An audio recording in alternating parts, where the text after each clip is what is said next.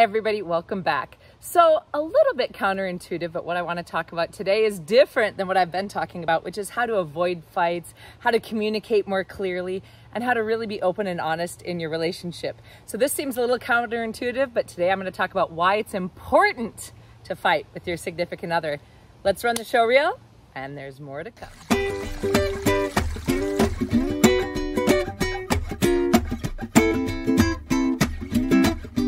You can't wiggle too much. So I'm standing on the side of this hill in front of the river. And the reason why I'm standing here is because it's a little bit of a challenge. It's kind of fun. You get a different view from things. I have to balance a certain way. It also is kind of a workout, which is pretty fun. But that's not my point. What my point is, why would you want to fight in a relationship? Think about it this way. If you're both being nice all the time, and there's never any discussion about, I believe this way and you believe that way, is there any growth in your relationship? I mean, have you ever been in a relationship where you're totally and completely bored because everything you start talking about, you're like, yeah, I think that too. Yeah, that's kind of what I believe. And maybe you get all geeked out and can talk about it for a long time, but eventually, like, you aren't helping each other grow. So think about it this way. Often if there's no fighting in a relationship, it's because one person is always agreeing and being subordinate. And you see that in narcissistic relationships, right? Narcissists demand that the person with them is always subordinate. That they are always making sure that that narcissist is the one that's right, the one that's in charge, the one that... You don't want that in a relationship, do you? So imagine now instead being able to have good, open communication with your partner and say, I don't think that's true. Actually, what I think is this, or what I believe, or what I read, or my life experience says why. And maybe there's a little fight about it, like, I can't believe you believe that. But the important thing about this fighting is it's not you're awful, you're mean. It's not accusatory.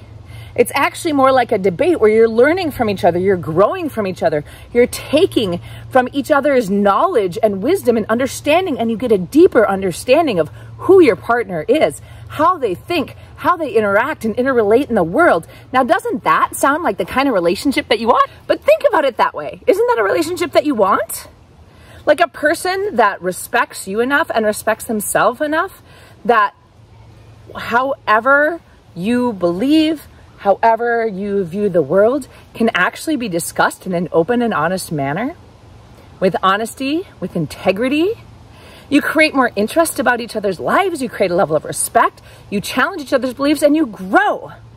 So my challenge for you is if there is zero fighting, zero debate in your relationship, look at yourself and your partner. Have they put themselves underneath you where they're always being compliant, complacent, yes, sir, yes, ma'am? And is that what you really want? Maybe it is. Some people love that in a relationship. Or are you doing that with your partner? Going along with whatever they say, with whatever they believe because you're afraid or because it just seems easier, right? We can be afraid sometimes to speak our mind because of what the other person might think or might believe. We can be afraid to say what we want because it's vulnerable and we get shot down. But is that the relationship that you want? Have you ever been in a relationship where you can communicate clearly? Or ever seen a relationship, a friendship even, where people are allowed to discuss and be really who they are?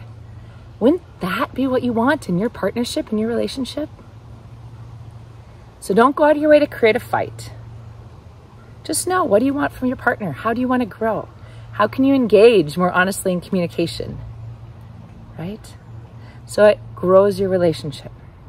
Periods of peace with periods of debate, all structured in a beautiful, loving way.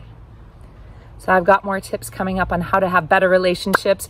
Please subscribe, like the video. If you got even a tiny bit out of this, tell me, what is it that you like debating about with your partner?